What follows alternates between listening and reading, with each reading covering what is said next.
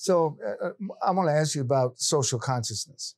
Those of us in the civil rights movement, everything that we did was enhanced and encouraged by brothers and sisters in the entertainment industry. Right. Can you talk about the importance of people in the entertainment industry like yourself also having a social consciousness about freedom, justice, and equality?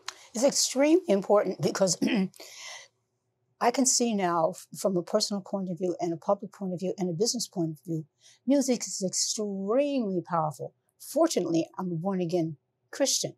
So I see through study and through revelation and inspiration, God has a purpose for music. It's to make things better. It enhances, it creates a whole environment. It makes you say, or and that's supposed to be used to enhance the community.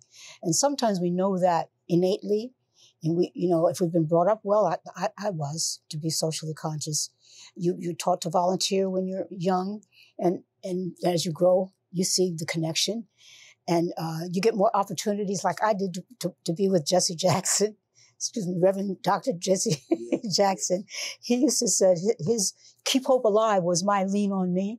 You can see the connection and the power that we give each other, first of all. And of course, we understand that immediately. We see that we are empowered. Then you must do the right thing with it. You can curse and fuss and everything, and people will follow you. Or you can hold it and say, God, what do you want me to do with this? And see the power that brings.